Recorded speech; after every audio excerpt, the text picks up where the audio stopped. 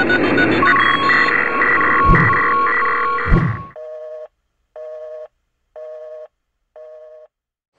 and welcome to another video from Hakology. In today's video we're going to be using Wireshark, doing some packet analysis, following some TCP streams. And basically what you're going to be doing is looking how to download embedded media from web pages, i.e.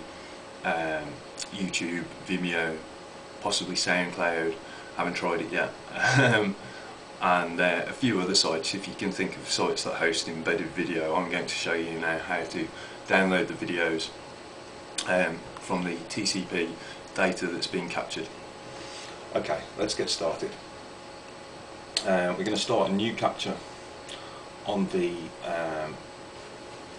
port that you're running on the network card that you're running your internet on, and we're going to find a video that we want to download. I've already found one, nice documentary on the Arduino.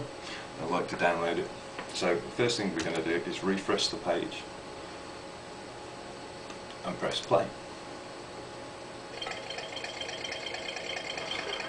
By now we should have captured enough information to download the video. So let's go and have a look at the packet capture. Okay, so I'll stop the packet capture. I'm going to scroll all the way back up to the top. Okay, we're going to try and find .mp4. So to narrow our time down, because there's lots of GET requests, we're going to search for packet, and we're going to look for .mp4. Okay, we're going to look for a string in the packet details.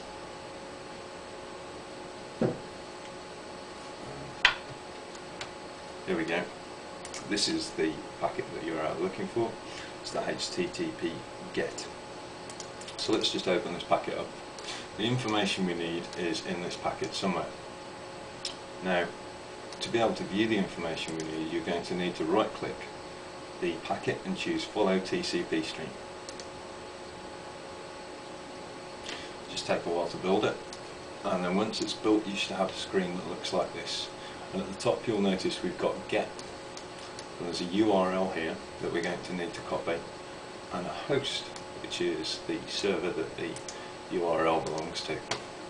So let's just go back over to Firefox and paste in the server, and back into Wireshark, grab the rest of the URL. Remember to take the whole of the URL. If you don't take the whole of the URL, this won't work.